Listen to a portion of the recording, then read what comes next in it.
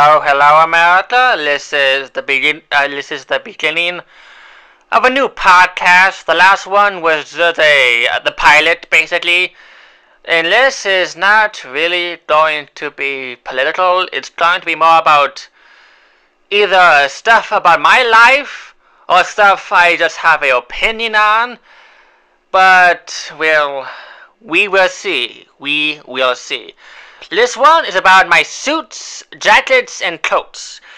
I am a fine connoisseur of the old-fashioned style of clothing. Basically, stuff you would see in Peaky Blinders. Why? I just like the style. It looks so sharp. It looks good on me.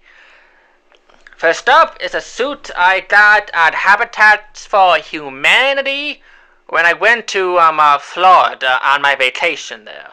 They were very cheap, like $1.50, and yes, that was the actual price. They were basically trying to get these off the shelves. It's pretty nice. It's a 3-button-up one, like the old-fashioned European types. It's pretty nice. You might have seen me wear it a few times on my channel. Next up is my other 3-button-up suit. You might have seen this one. It's the one with the American flag pin. This is the one I wore when I was on Fats and Friends at Randy's too.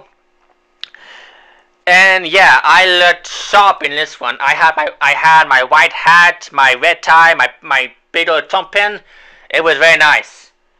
Again, I got this when I was in Florida on my vacation. It again very cheap, but still pretty good.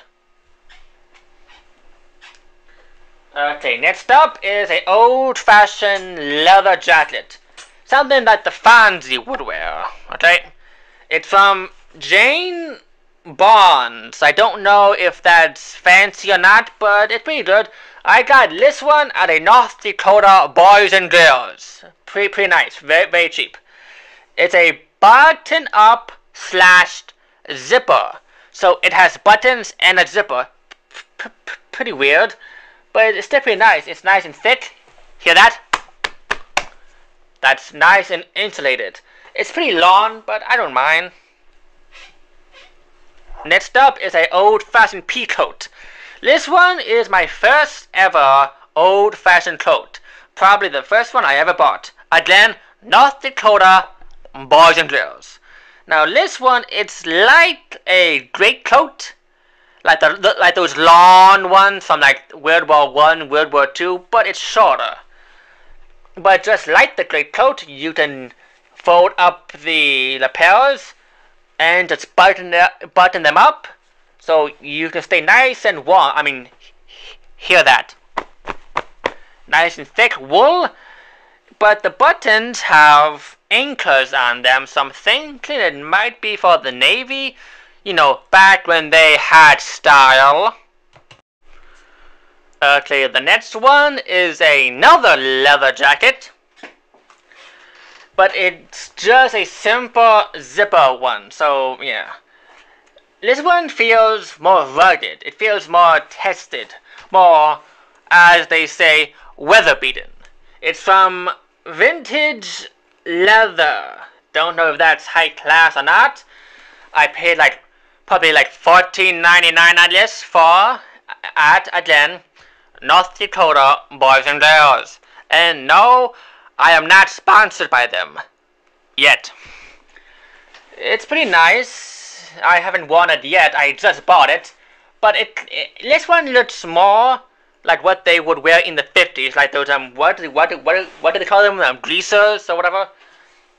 Now this one I bought just a month ago. It's like those old-fashioned long single-breasted coats, but with the buttons covered. Kind of like what they wore in the Great War, World War I, trying to cover the buttons. It almost looks like something Joseph Stalin would wear, almost.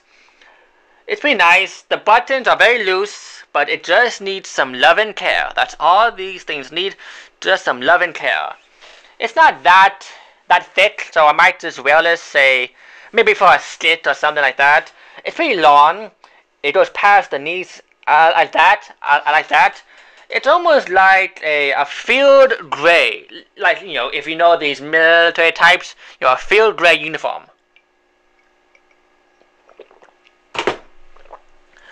Okay, I got this again, North Dakota bars and grills, yada yada yada, not that expensive.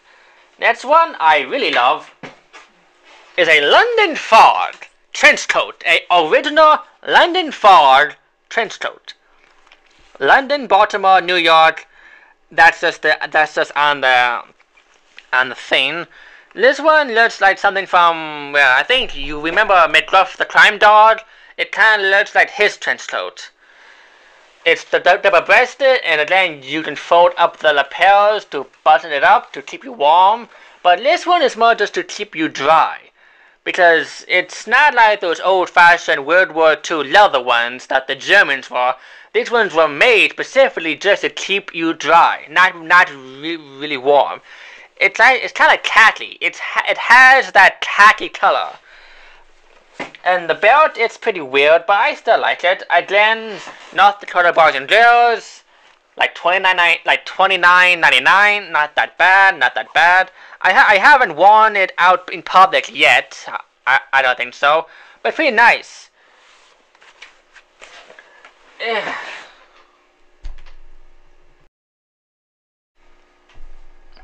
And my next one is probably my best one yet. It's an old-fashioned black overcoat. Wool outside, polyester inside. It's pretty nice. It's almost like the one that Trump wears when he does rallies out in, you know, when it's cold outside. It's pretty nice. It's probably the best one I have. I bought this one at a North Dakota Bars and Grills for maybe, I don't know, I bought this like a year ago. It's been so long, but you might have seen that in my campaign videos. I'm not trying to advertise. I'm just explaining where you might have seen this. It has a American Eagle pin and a golden leaf pin. It's pretty nice. It's about knee length, might go past the knee. I like coats that go past the knee because it's just the style. I love it. Now this one is probably one of the first suits I ever had. It's a eggshell white single-breasted suit. You might have seen me wear it. It's the only like eggshell I have. The American flag pin and the cross. It's pretty nice. It's pretty wrinkly on the back, but it's more like my relaxation suit. You know, something you wear casually. You know, business casual. I like it. The collar on it is pretty, well, it needs to be dry cleaned, but then again, it's just for me to relax and say I'm just going to the store. Nothing too fancy, but yeah, I still like this one. Now this one you might have seen in my recent video for the Hans Gutenberg saga, you know, for Senator Mumbles, you know, me.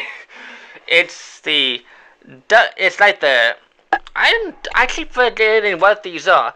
It's like, it's double-breasted, but the only button you really button up is the one on the very, very bottom. It has like the big lapels, but no slot for any pins in the lapels. It's pretty nice. Again, I got this at a Savers. I think it was at a Savers, the one behind probably the mall. I still like it. I haven't worn this in public yet, but I might. It has a front pocket, but on the right side. All of the suits I have, it has a pocket on the left side. So, yeah, I do like all types of suits. You have to understand that.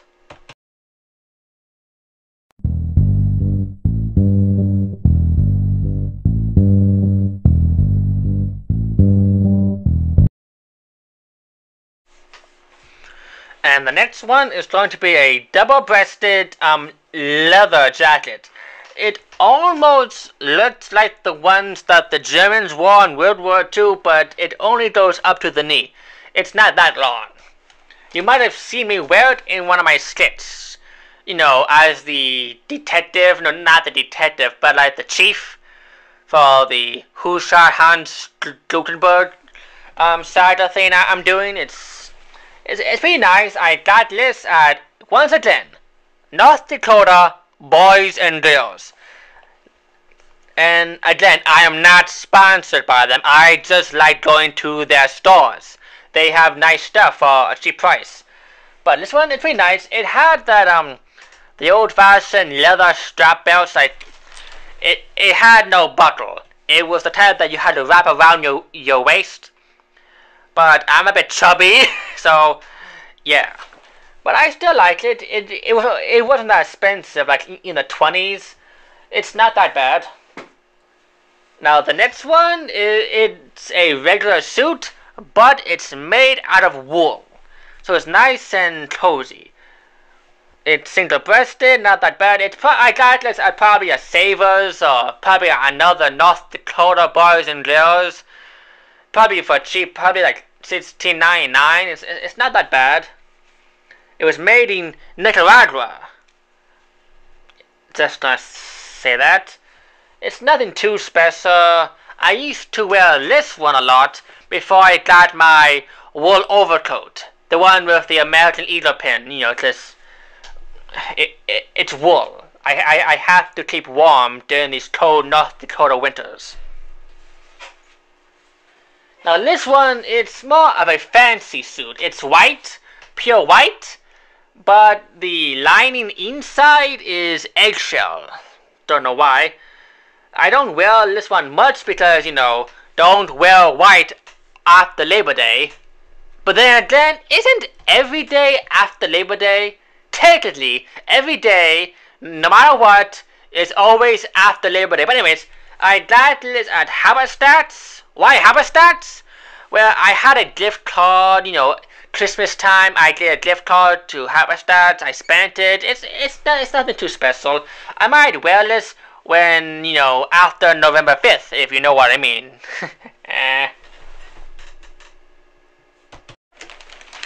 Okay, now the next one is some Haberstats again. I bought this maybe 2 years ago.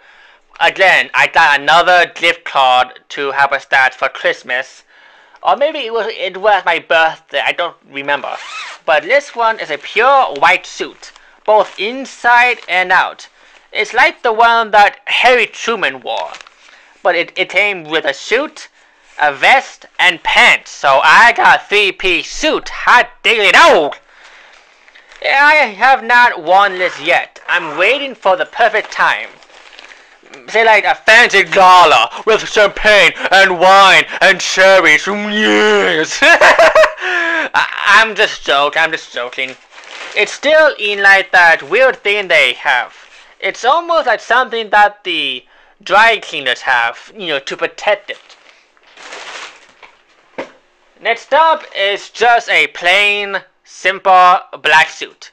Nothing special. It's just a single-breasted, 2 buttons, polyester, black, solid black. Nothing too special, but it's standard. Like something that Trump would wear, or something that your average politician would wear. Very bland, very basic, but I still like it. It's more of a casual suit.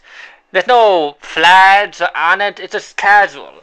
Which, you know, that's not bad either.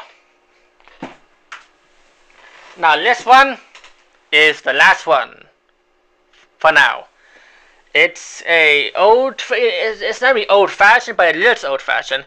It's a dark gray, double-breasted overcoat, but it's the type where it goes above the knee, not below the knee. It's one of those newer ones, you know, where all the coats are above the knee. I don't like that. It does not look authentic. It looks kind of modern, and I have my opinions on modern clothing. But that's for another video. This one is pretty standard. It's nothing that special. I don't wear that much.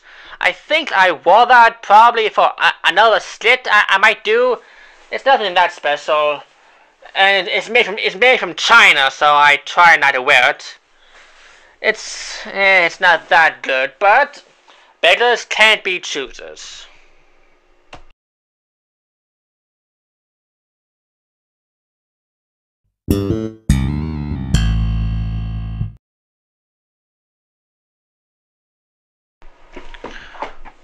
Well, America, that's it.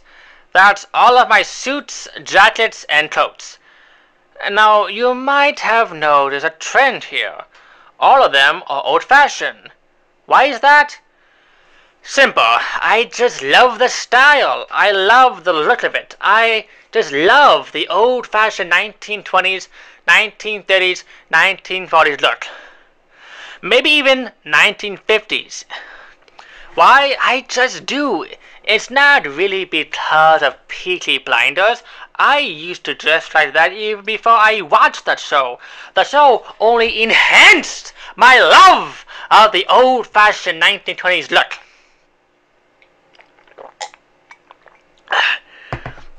But I think some of this is because I am an old soul. I am an old soul. Even when I was a teenager, whenever I used to talk to old people at the nursing home because, I once had a grandfather, Papa Tony, rest in peace, Papa Tony. But whenever I used to talk with the old people, they would always say, you don't act your age, you act like an old soul. And I am an old soul. I am not part of this Gen Z crowd. I am part of Gen Z. I was born after 2000 during a certain event. I'm not gonna say what. But yes, I grew up after I was born after 2000. I was raised in Detroit, Michigan. But I don't act like I'm Gen Z. I don't really act like I'm part of that crowd. As you can see, I don't really sound like Gen Z. For example, I don't use words like stibbity. I don't use words like viz or poggers. Those are not in my vocabulary. But I do have to say this. Whenever I do go out dressed like I'm a mob boss from like the 1920s or 1930s, I get a lot of compliments from everyone really. White, black, Asian, maybe even a Filipino here and there. But I always get the most exaggerated compliments from the black people. Turns out, yes, the black people are very kind people. There's just a few bad eggs in there. Same with white people. They have their pros and they have their cons. Deal with it. But whenever a black man sees me, sometimes when a black man sees me, they wearing my nice suit or my nice coat, wearing my nice fedora and my nice dress pants and dress shoes. They say, boy, you is bowling. Or they say, boy, you is a player. Or they say, boy, you are the thing. Like you know what I mean? Like very exaggerated. But that is just the black man. The black woman say something along the lines of, boy, you got them whiz. I don't know what Riz means. Or they say something about, can you be my sugar daddy? The things these women say is so funny. It's so hilarious, but I'm not bashing them. I'm just stating that I look so bloody good that they have to announce that to the entire crowd next to us.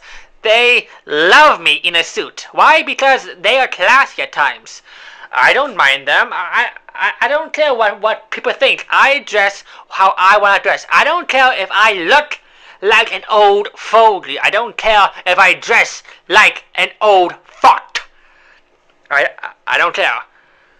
In fact, I think that makes me more original. Think about it. Typical Gen Z men, not all of them, just the stereotypical ones.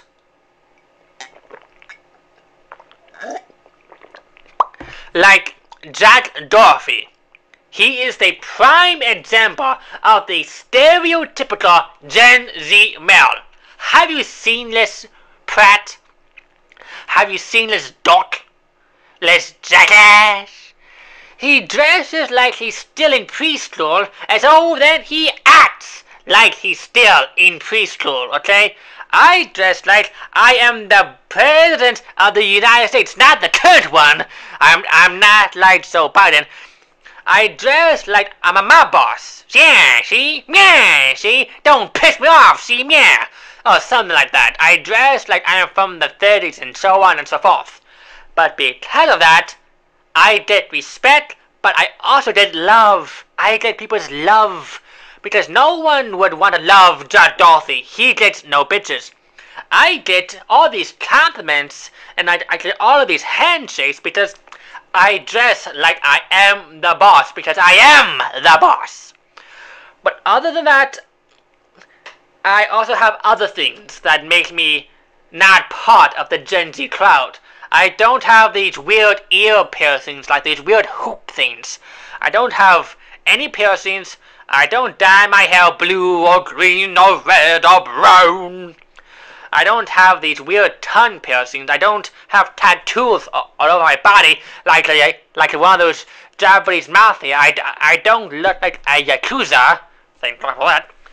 But I also eat differently. That makes me an old person at heart. For example, the typical Gen Z person, what do you think they drink on the daily basis? That red hot nacho cheese Mountain Dew stuff that has all these ingredients that look like they're from the Perry at a table? I drink simple, basic stuff. Coffee, water, orange juice, milk. That's it. I'm not part of this trendy crowd where I have to drink every new bloody energy drink. That's all Gen Z drinks. Energy drinks and Tostitos. I don't understand. Or Takis. That weird spicy chip thing. I don't care about that. But this is off topic, but I'm not complaining or arguing. I'm explaining why I am different from the typical Gen Z. You know, the stereotypical Gen Z. Again, Jack Coffee. I don't really mind that. I like the way I am. I like the way I dress. And there's nothing wrong with just being you. But thank God I am not Jack Dorsey, okay? Thank God I am not like him. Praise be loudy to all the angels above and to the Virgin Mary and my brother Jesus Christ. Thank the Lord I am not like Jack Dorsey. Amen! But to end this podcast episode, which style do you like? Do you like the simple suit? Do you like the overcoat? Or do you like the leather jacket? Please leave your comment below. Bye bye!